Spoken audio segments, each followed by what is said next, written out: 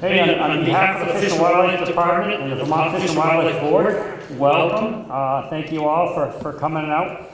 I want to call it maybe our second summer evening that we've had. We're finally getting our summer weather, and now we can bellyache how hot and warm it is and muggy. A little while ago we'd say, gosh, it's just too cold. But for those of you I haven't had the pleasure to meet before, my name is Mark Scott. I'm the Director of Wildlife for the Fish and Wildlife Department. Our mission here tonight is primarily to hear from you. Every comment you give us or question, we're going to jot it down. We're going to spend some time collating all of that. I'd like to share it with all of you individually. All the comments we hear tonight, if you leave us your email address. But if you don't want to do that, that's okay. We'll have it all up on our department website for you to see all the comments. Every comment since we started this process back in April when the Fish and Wildlife Board changed our fur bear management rule, and basically the topic was creating best management practices for legal regulated trapping in the state of Vermont, and to make changes in regulations on people that hunt coyotes with the aid of dogs. So the department staff worked with many of you in this room, different constituents, in the whole past year, have been working to create rules that make both of those activities more safe and more humane, as we were asked to do by Vermont legislature to do that. I can't thank you all enough for spending the time here tonight to come, because we need to hear from each and every one of you. The format that we have set for tonight is we'll have a little overview from our staff. Kim Royer, who was our fur bear project leader for decades here in the state of Vermont. She graciously accepted to come back and help us through this process after she retired. To do that, and along with Major Sean Fowler, the Assistant Director of Law Enforcement, we'll chat a little bit about the regulations on hunting coyotes with the aid of dogs. So those two people are going to try to set the stage.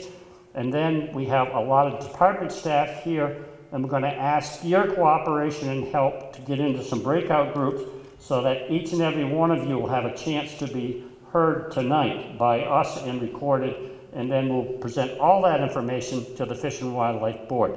Speaking of the board, that's the primary regulatory body in the state of Vermont that deals with most of the hunting, fishing, and trapping regulations that legislature gives it authority to do. I know I've seen some board members here firsthand, so if I can kind of quickly go around the room, we'll start over here. Brian, I'll put you on the spot to go first, but state who you are and then what county you live in. Brian Bailey from Livingston Town, from Washington County. Allison Fraser from Richmond, Vermont, representing Chittenden County. Paul Noel from Irisburg, Orleans County. Mark Patterson, Addison County. Mike Colson from Island Pond, representing Essex County. Michael Bancroft, Orange County. Brad Perlin, Hardwick, representing Caledonia County. Great. Well, thank you. I will dispense going through the introductions of our other department staff. They're going to be at the breakout tables working with you, and you'll get to meet some of those folks here tonight. Again, this meeting principally is we want to hear from you. We're going to try to set the stage here in the next 20 minutes or so, and then we're going to need your help and cooperation to get in some breakout groups. We kind of had a little curveball thrown at us here in the late innings of this game where we had a different room set up, but the tables are out back in the hallway, and depending on how we can manage that, we'll probably have a few folks in here working with department staff. So again, on behalf of the Fish and Wildlife Board and the department, I can't thank you enough for giving up your evening to come here tonight. This is important. So I'm going to turn it over to Kim Royer. If Kim, you want to walk us through on the fur bear management changes. Thank you. Sure. Thank you, Mark. So I'm going to walk through the fur bearer best management practices proposed regulations, and then Major Fowler will take over and he will walk through the hunting coyote with hounds regulations. So we're talking about best management practices for trapping.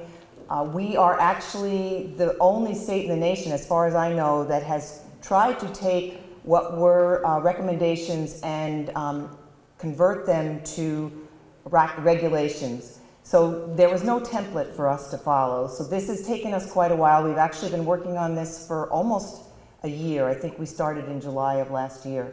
And we began with the 2022 legislature. They passed Act 159. They directed the department and the board to come up with recommendations for best management practices for trapping that would improve specifically animal welfare and selectivity. And they went on to say the BMPs shall be based on investigation and research conducted by scientists and experts at the Department of Fish and Wildlife, and shall use the best management practices for trapping in the United States issued by the Association of Fish and Wildlife Agencies as the minimum standards. And you'll see the picture on the board up there is the picture of this monograph. This is a prestigious Journal of Wildlife Management monograph that actually presents an overview of the BMP research project that's gone on for the last 25 years, National Research Project. So let me just talk a little bit about one slide about what are best management practices for those of you who don't know. And in this case, they were, there's a national research effort, like I said, started in 1997, I believe, and basically there have been 2,000 pairs of trappers and trapper technicians out on the landscape across 41 states testing traps. Vermont actually participated in this effort maybe 8, 10 years, something like that. And those technicians would send back the data to statisticians who would then analyze the data to ensure that the bias was eliminated. The protocols for the data and the protocols for the whole study were actually set up by the International Organization for Standardization. And they resulted in best management practices for trapping. And some of you may have seen the booklets that are available that help to show you what types of traps and trapping systems you might use for different species. The goal behind this effort was improving animal welfare, improving selectivity, efficiency, practicability, and safety. And based on the international standards, which, like I said, is the premier standardization setting group in the world, it's they basically 59% of the traps passed and 41% failed. So we used the research and the information that we got from the Association of Fish and Wildlife Agencies as closely as we could to try to develop these best management practices. And actually 9,000 animals were sent to veterinarians for necropsy, and that's how they determined whether or not these traps passed or failed by the injury rates. So the legislature actually outlined 7 directives, and we tried as closely as we could to stick to those directives, and I will refer back to these as we go through the regulations, just so you can see which regulations actually address which directives. But I'll go through these one at a time right now. So they directed us to propose trapping devices that are designed to minimize injury to a captured animal. They directed us to establish criteria for adjusting or maintaining trapping devices so that they operate correctly and humanely. They required that we recommend trapping techniques, including appropriate size and type of traps for target animals, use of lures or other attractants, trap safety, methods to avoid non-target animals. They recommended requirements for the location of traps at a safe distance from public trails, Class 4 roads, playgrounds, parks, and other public locations where persons may reasonably be expected to recreate. They directed us to develop criteria for when and how live captured animals should be released or dispatched. They directed us to revise the trapper education materials, which I think the Association of Fish and Wildlife Agencies is in the process of doing, and we already have information about best management practices in our current trapper education classes. And then they directed us to estimate what it would cost to fund replacement traps. And we did this estimate, we submitted it in our report to the legislature in January, but as yet, I don't believe there's any funding that's been tagged for this. So, what are the recommendations? I'm going to go through these one by one, and you'll see that there's the text that's black, and then you'll see highlighted portions in yellow. And what this is, the board passed the text in black last April.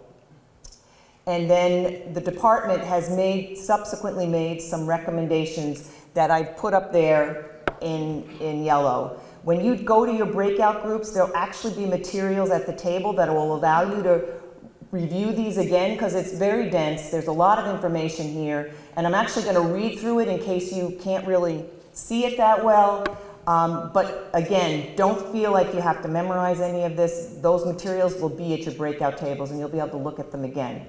So basically, this is trying to address legislative charges 1, 2, and 3. So again, remember, 1 is designed to minimize injuries to captured animals. Directive 2 is to establish criteria for adjusting or maintaining trapping devices so that they operate correctly and humanely. And 3 is to recommend trapping techniques including appropriate size and type of traps for target animals, trap safety, and methods to avoid non-target animals. So these 1, 2, 3, 4, 5 bullets. The first one is that trapping systems should have base plates that feature a center chain mount with a swivel with free moving chain, and at least, and we changed we're recommending, I shouldn't say we changed it because this is just a recommendation, that the board consider changing that from 1 swivel to 2. Additional swivels that allow mobility for captured animals. That foothold traps on land must be anchored with a maximum of 18-inch chain. Extra swivels and or shock springs can be added to the chaining system. Foothold traps on land must be triggered by all traps that are triggered by downward pressure must be adjustable for pan tension. Foothold traps on land must be padded or offset and laminated with a minimum jaw thickness of no more than 5/16 of an inch or fully encapsulating the foot. Foothold traps on land must have a jaw spread of no more than 6 actually I need my glasses to see the little, 6 1/4 inches measured inside the widest expanse of the jaws. The board in the last vote actually included legalizing drags, and the department is recommending that maybe that be taken out until drags have been tested through the BMP research effort. Issue 2, body gripping traps, and this one is addressing legislative charge 3 again, which is to recommend trapping techniques that include appropriate size and type of trap for target animals, trap safety, and methods to avoid non-target animals. So again, 4.6, a person shall not set a body gripping trap with a jaw spread opening greater than 60 square inches measured inside the widest expanse of the jaws unless the trap is 5 feet or more above the ground or in the water. The board voted no meat-based baited body gripping traps shall be set on the ground unless placed within an anchored enclosure with an opening no greater than 60 square inches and with a trap trigger that is recessed at least 12 inches from all openings. The department is recommending take out the meat-based and say no body gripping traps shall be set on the ground unless placed within an anchored enclosure, blah, blah, blah. 4.8, the board voted meat-based body gripping traps with a jaw spread up to and including 60 square inches can be used on land if the trap is placed at least 5 feet above the ground. Again, we are recommending that body gripping traps with a jaw spread up to and including 60 square inches can be used on the land if the trap is placed at least 5 feet above the ground. The changes by removing meat-based basically means that all body gripping traps have to either be 5 feet off the ground, in the water, or in an enclosure that's anchored. Issue 3, baits and lures. This again addresses legislative charge 3, which directed the department to address the use of lures and other attractants. And this is to minimize the capture of non-target species, particularly avian species. 4.9, all meat-based bait shall be covered at the time that a trap is set. Coverings shall include, but are not limited to, brush, branches, leaves, soil, snow, water, or enclosures constructed of wood, metal, wire, plastic, or natural materials. And issue 4, trails and public highway offsets. So the board actually voted to require that foothold traps on or within 25 feet of a traveled portion of a public highway or trail must be in the water or 5 feet above the ground. And the department is recommending, mostly for simplicity's sake, that both foothold and conibear traps, an offset should be 50 feet. So it reads, the recommended reading right now is no body gripping traps or foothold traps shall be set on or within 50 feet of the traveled portion of a town trail, public trail, or highway, unless set in the water. This setback requirement shall not apply to public trails and Class 4 highways located in wildlife management areas. And the reason for that is wildlife management areas have been, many of them have been purchased with dollars from hunters and trappers and are there for wildlife-based recreation, including hunting and trapping. The definitions, and it's important to understand the definitions as they apply to this particular proposed regulation. So public highway, for the purposes of this rule, means roads including Class 4 roads shown on the highway maps of the respective towns made by the Agency of Transportation, but does not include foot trails or public roads. Public trail, for the purposes of this rule, means a pedestrian footpath on Vermont state-owned public land open to the public and designated and mapped by the managing agency or department. Again, not including wildlife management areas. And then the department's recommending that we add town trail, which shall mean a public right-of-way as defined in 19 VSA 301-8, shown on the highway maps of the respective towns made by the Agency of Transportation. So it's hard to see this, but this is the town of Bridgewater. Basically, all the lines on that map would require a 50-foot offset. Issue number 5, humane dispatch, and this covers, let's see, I guess, let me just see here, which one is it? The directive number 5, yep. So develop criteria for when and how live captured animals should be released or dispatched.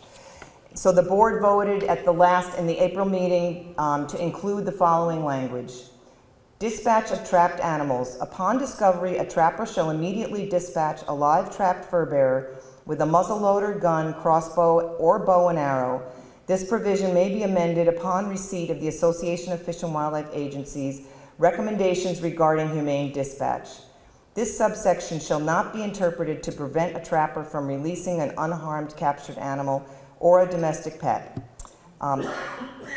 And the reason why they put in the part about the Association of Fish and Wildlife Agencies is there's actually a working group that's working on dispatch guidelines right now, but they haven't quite completed those. And once they send those to us, we might revisit this again.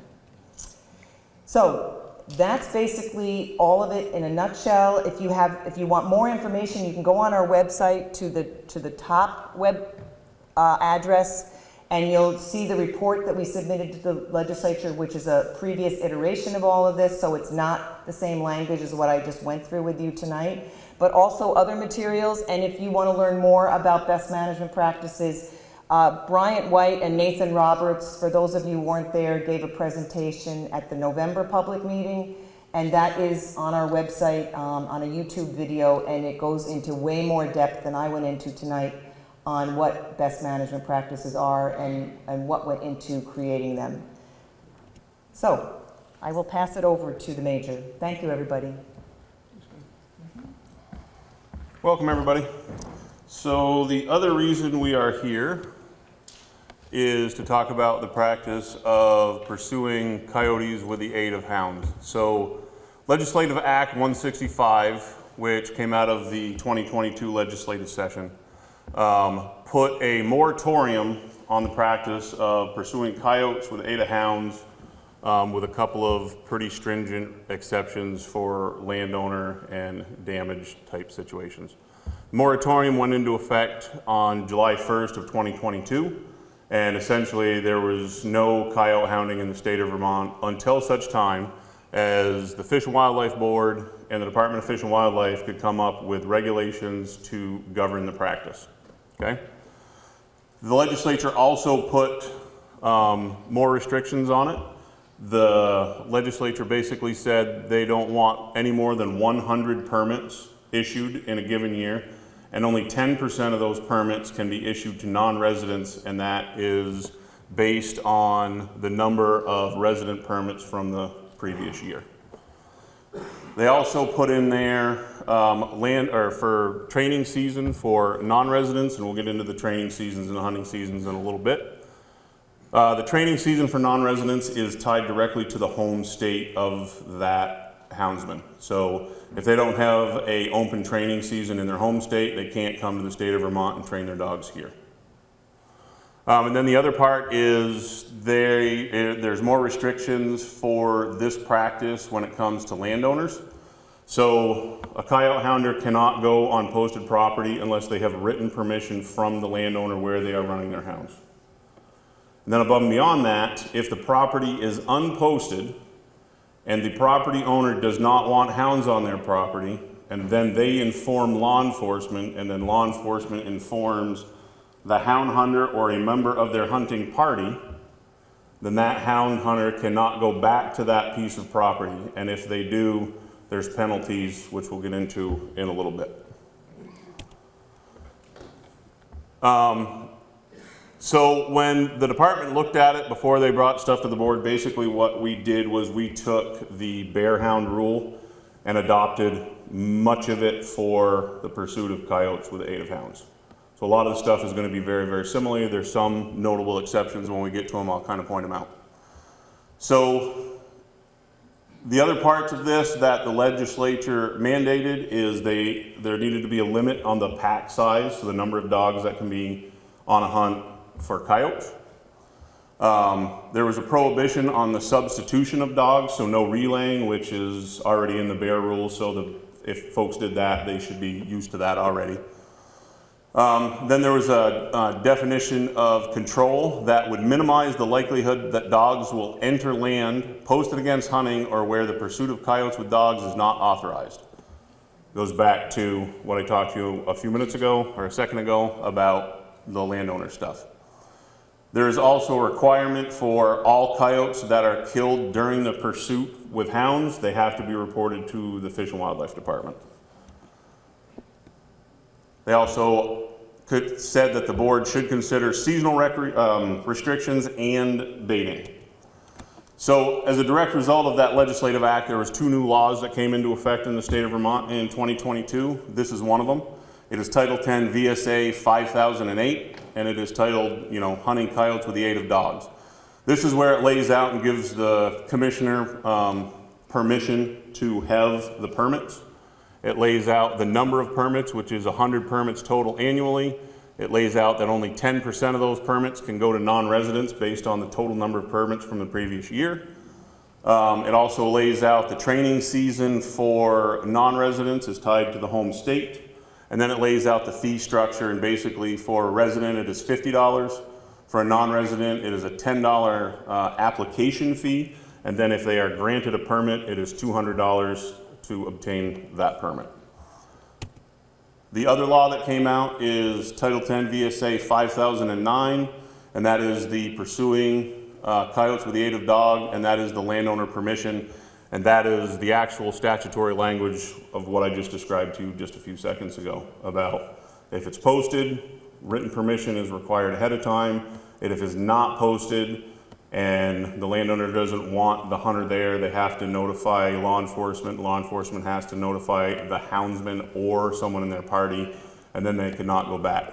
It also lays out the penalties for this in this state statute. Okay, if you look down at C, the first offense of a person who violates this, it shall be considered a minor fish and wildlife violation, which would result in 5-point violation. There has not been any fine associated with it yet. That'll come later. And then Number 2, it basically lays out that any subsequent offenses would be a 10-point violation. So, as far as the legislative mandates, the limit of dogs. So, there's terminology in there, and it is department registered dogs, and basically what that means is when the department issues a bear or a coyote hound permit to a hunter, it will come with brass tags that are fixed to the dog's collars with numbers on them, and that is what would constitute a registered dog with the department. A pack of dogs, so if a hunter is out, they are only allowed 4 dogs to pursue coyotes, which is down from bears. The bear, it is 6, so it is more restrictive than that. The other part of it was legal method of take, which falls in line with virtually every other piece of hunting that we do in the state of Vermont, okay? So the legal means of taking coyotes with the aid of dogs include the utilization of a muzzleloader, gun, bow and arrow, or crossbow. Basically lays out that if someone chooses to use archery equipment, whether that's a compound bow, longbow, whatever, or a crossbow, they have to have archery ed. That's being folded into all new regulations just to have everything kind of standardized. And then the same thing with the last bullet point down there, it discusses the minimum standard for a broadhead, which is 7/8 of an inch with 2 sharp cutting edges, which is standard in many of our regulations. Definition of control. So I will read this one to you verbatim.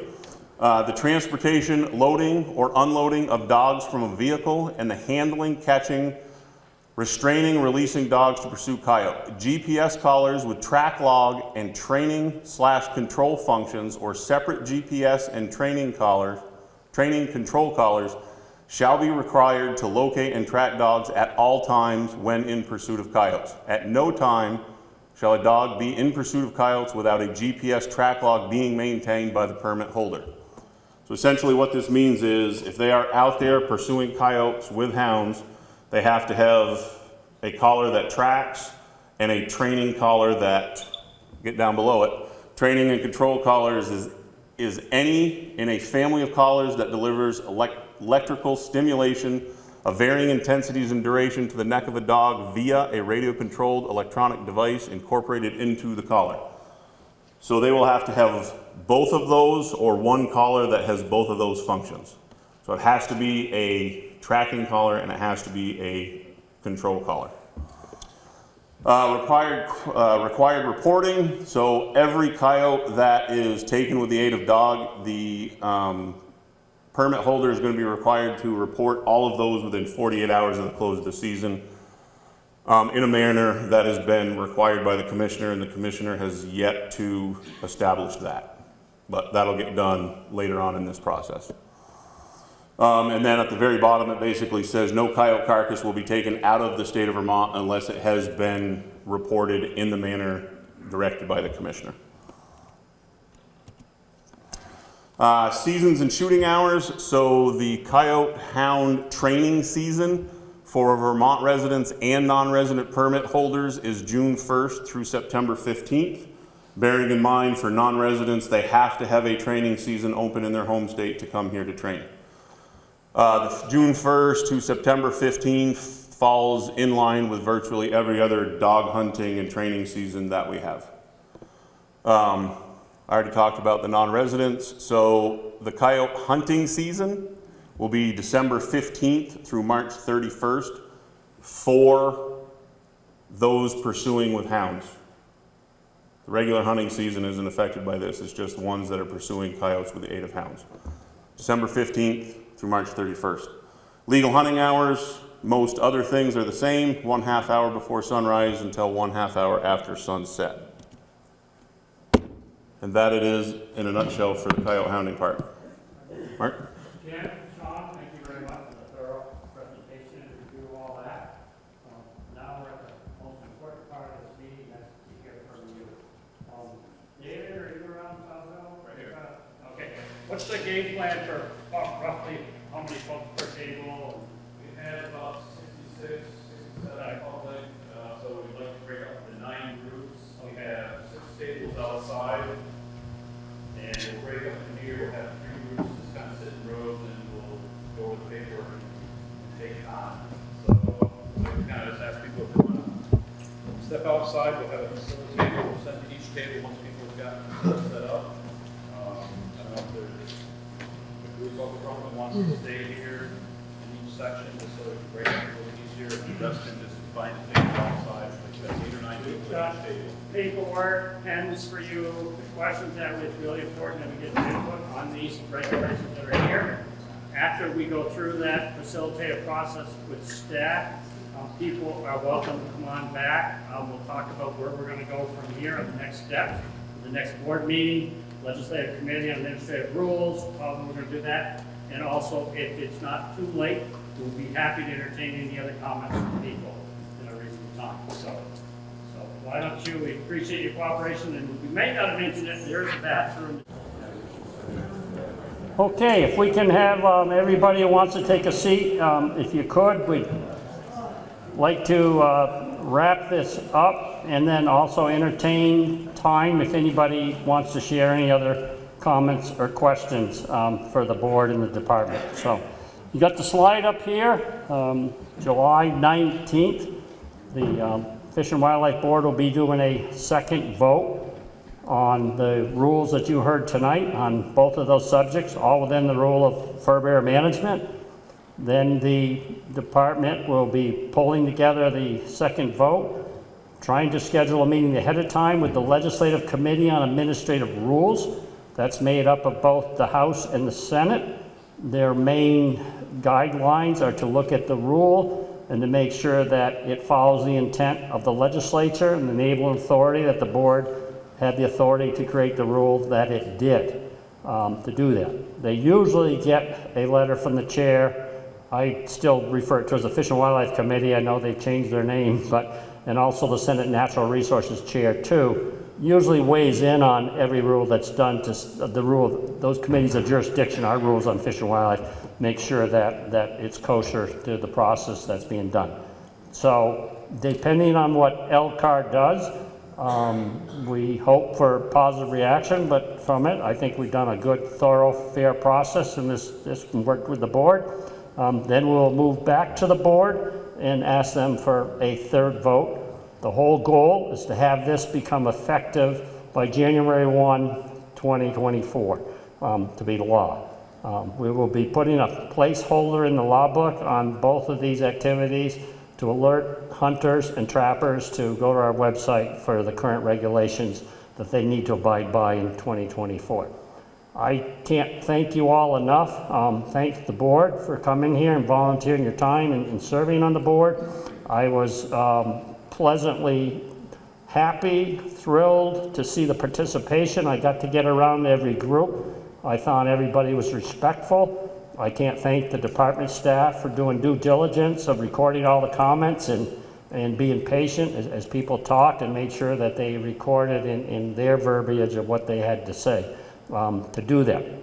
I want to encourage all of you, if you have any more comments at all, please send them in. With the open public comment period is to the end of this month, June 30th. I can give you an email address, but I think the easiest way is just go to the department website and you'll see right on our homepage, you can click on public comments for this and you can submit an email to the department. Even if you came here tonight, gave us your comments, please feel free to go back in and share any more comments, or you want to emphasize a point, you want to add more information that would be helpful for the board to do this. We will collate every comment. All the questions we've received last night, tonight, and tomorrow night, we're going to be doing a virtual public hearing. We will do a responsive summary for all those and provide it to the board. It will also be on our website. Someone asked me in one of the work groups if they can think about these questions more, will they be on the website? Yes, they will. I can't know if they're on the website right now, but I'll make sure by tomorrow we get them up there with the presentation that Kim Royer did and Major Sean Fowler. So you can see that again. We'll be showing that same taped presentation that you saw here tonight, tomorrow night, and then we're going to allow people to comment again on these same questions. Depending on the number of people that connect with us tomorrow night, we'll try to figure out how much time to limit people to comment. So on behalf of the department and all the staff, hats off to the staff for doing a great job here tonight. And the board for being here, I can't thank you enough, and particularly the people that came here tonight. Whether you enjoy hunting, trapping, or just wildlife in the state of Vermont, this is important. We take every comment and your questions seriously. So thank you. That closes our formal part of the groups, but we are also willing to take and record any other comments that somebody wants to share with the group. I'll ask you to address your statements or comments to me and to keep it within 2 minutes or so, just to be respectful of people's time. But, and otherwise, if you want to hit the road and go home, I guess there's still a little daylight. Thank you for coming here tonight and safe travels. So if anybody's got a comment or statement that they'd like to make, now's the time. And you might, I would just encourage you to maybe come down partway, halfway down the hall and project your voice so people can hear you. So I'll go ahead in the back. Yep.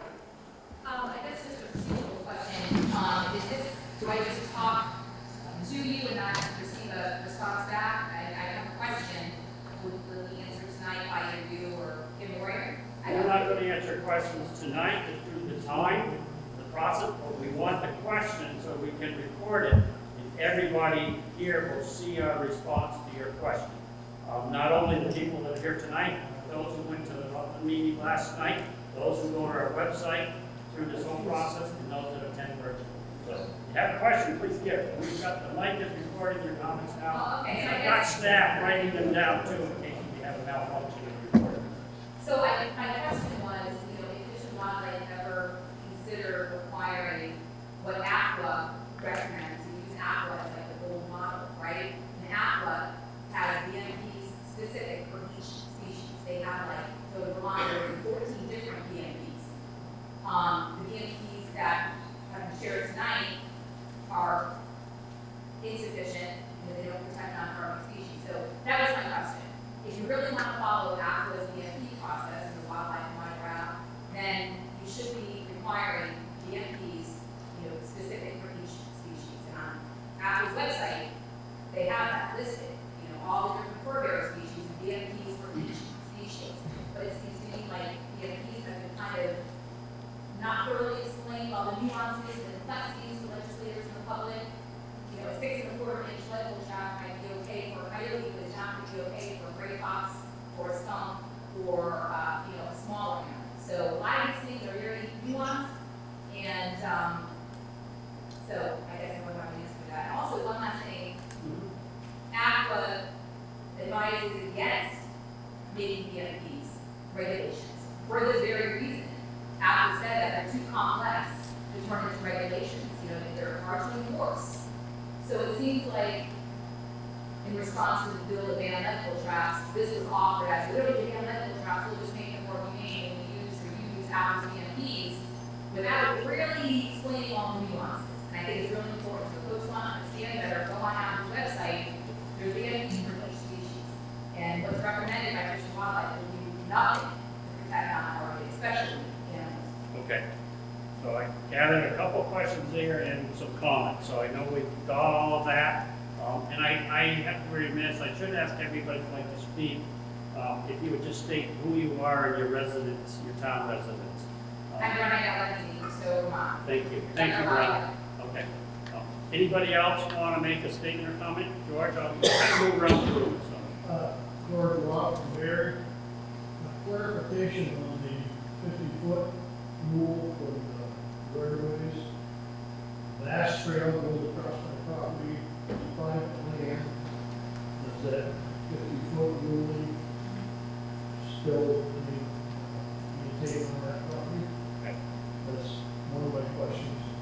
My comment is, for the 100 permits that are going to be given out, I believe you should have a Vermont hunter's license or a hunter's license from another state, Vermont license, to apply for those permits. In other words, there will be people applying for those permits and hunters.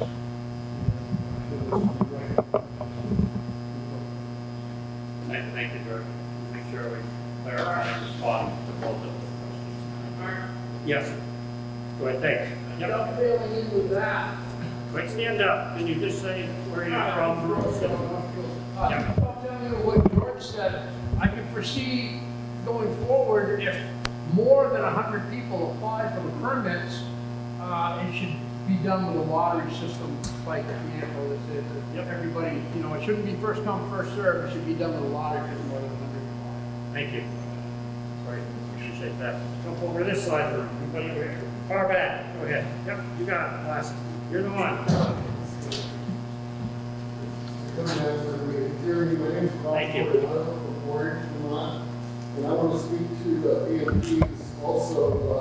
The legislative mandate in Act 159 directed the department to reduce animal suffering by introducing BMPs, but yet there's no change to the use of the Conover 220 for fisher trapping. I've provided a research paper done by researchers, Fair Institute of Canada, at the BMP testing laboratory that proves, and I quote, although the Conover 220 trap is often recommended as an alternative to the steel lead hole trap, it is unlikely that it has the potential to humanely kill fisher. So I want to know why it is then included in the fisher BMP still. I've asked Greenhand Furry, the project leader of the fur department, I haven't gotten an answer. I've asked David Salisbury, I haven't gotten an answer. I would really like to know why a trap that does not pass BMP testing, the research facility is being allowed to be used. Do you have a copy of the scientific paper you I've want? provided it. Internal evidence. Okay, we'll look for it. Can't find it, you know where to find it. Yes. Okay, thank you, Ron. Okay, thanks. Anybody in this middle section want to say anything here tonight? Going over to the left, back to the right. Go ahead, sir. Name down in front. Jerry D'Amico from Roxbury. I want to speak on behalf of adopting the best management practices into the Vermont traffic regulations. I'm a trapper, began trapping in the 1950s. I'm a member of the Vermont Trappers Association. I was involved in the PTA as we discussed how best to improve better practices to address legitimate concerns of safety and the welfare of trapped animals. PTA spent many months discussing and developing best management practices, also known as BMPs, which we presented to the department. Okay. Tonight you will receive comments from the recreational lobbyists from several anti-hunting and anti-traffic groups about the cruelty of trapping and other arguments that trapping should not be allowed. But this hearing should only be about the methods, about the merits of adopting these BMPs. One of their arguments will be that these regulations are unenforceable. This is a specious argument at best. Since responsible people act responsibly, when these BMPs are adopted, the trappers I know will follow these regulations. The BTA does not condone irresponsible trapping. Most of the anti-trapping arguments will be describing one of the cases. This one has, this incident has to go back to that incident. That dog, unfortunately, was caught in a 220 last year. As I mentioned, BTA does not condone irresponsible trapping and works with law enforcement to have these people punished. I've never heard any of these anti-groups disassociate themselves from the eco-terrorists in their group. I would also like to speak in favor of continuing the hunting of coyotes with hounds. I'm not hunting coyotes with hounds, but I support the activity. In Massachusetts, where limited traffic hunting opportunities exist, there are numerous recent accounts of coyotes attacking people. Because the animals are not hunted, they have lost their fear. Hounding reinforces that fear of abandoned wildlife, and this fear will likely reduce animal. Thank you for the opportunity. Thank you. Let's have a personal tax, so tomorrow, can you encourage people not to do that? Right. Can I have a copy of that? You want that tonight? I'll take a picture of it. We have it, or do you want to? Thank you so much. We'll make sure that it's in. Sure, yeah, please sign. Put your down. Thanks. Anybody else ever heard from a comment or question? Yeah, go ahead. Yes. Thank you. Yeah, so I'm Anna McKenzie. I live in Corinth, Vermont. And so we're here to talk about BMPs tonight. And My issue is a little bit of a side issue. It has to do with public safety. Setbacks are one aspect of public safety. Another aspect is signage for trapping areas. I think it's really important that everybody think about this, consider it. I think it should be a requirement. My dog, Clara, was killed in December of last year by a body ripping trap. She died in my arms a half mile from my house, and I carried her back to my car and took her home. The game warden came the next morning and got the trap off of her neck. If there had been signage at the front of that, the top of that road, she would not have been killed that way. I think the onus, the responsibility is on you, trappers, and the Fish and Wildlife Department to make this a requirement. I don't see any reason why it's not a requirement. Are you afraid that your traps will be sabotaged? Are you don't like the idea of somebody telling you what you want to do on your private property? Do you feel it's a hiker's responsibility to inquire from every property owner where you happen to be hiking that day, hey, you have traps on your property this fall? Us hikers, and there are 69% of us in the state, according to your Vermont Fish and Wildlife Department Responsible Management Survey, there's 69 Vermonters who like to hike in the state. And we are all at risk for 5 months out of the year, man. That's a long time. So I would just like to, put it on the record that I think this is something that really needs to be considered. This does not address the suffering and distress of trapped animals, but it does help to maybe keep our pets a little bit safer, and children and us as well. Thank you. Thank you. Anyone else? Go ahead, sir. My name is John Miles, I'm a President. trapper. I want to address this lady, Dr. Abdal. Now address me.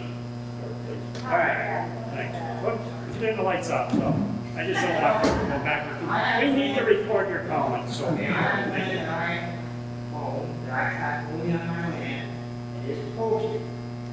I had trouble with the dog that boarded my land, and there's both towns have dog police law.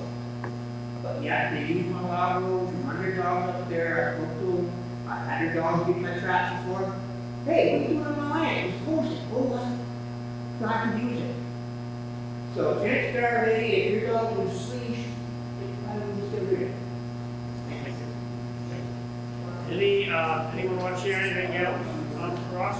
Information here, yes. Go ahead, sir.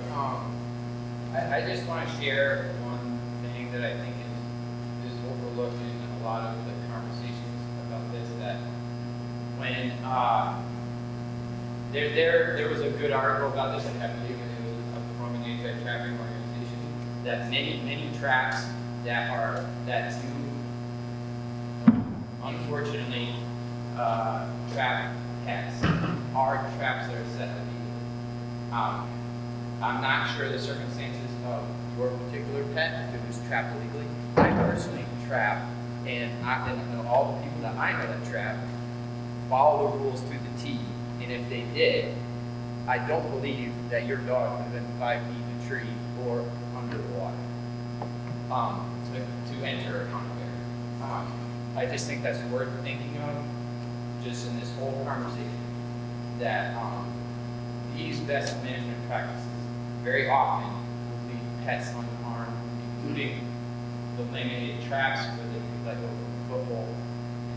There's a very good article where it's put out by, I forget how to link to it, but it's put out by an trap organization. It's well documented, and I honestly wish that that was more publicly known.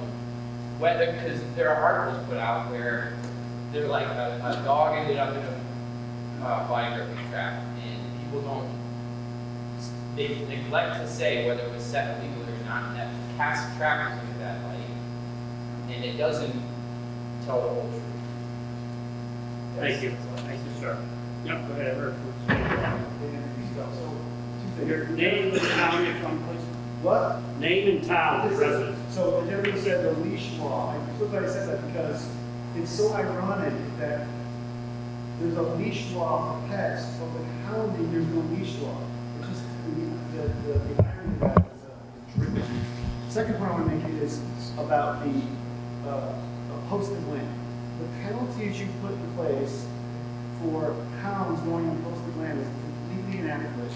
And I want that on record to say you should lose your hunting license for life if your dog goes on the posted land. If you're in control of it, it shouldn't be a problem, right, everybody? You're in control, so why do you let that happen?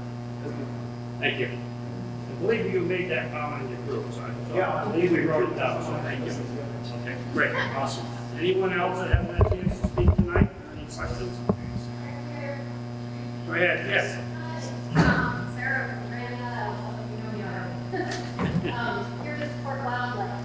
I work with Project Coyotes. They're a national science-based nonprofit that uses the best cutting-edge science to inform all of their work. I wish the Fish and Wildlife Department of Vermont was the same. Most of these recommendations are not informed by the current science about best management practices. Our understanding from studies that we're looking at is that trapping can never be made humane. So we would go a step beyond what you're doing here, and we would say that these species will never make trapping more humane. I also just wanted to make a comment about the hounding issue, which is that radio colors are never going to control dogs.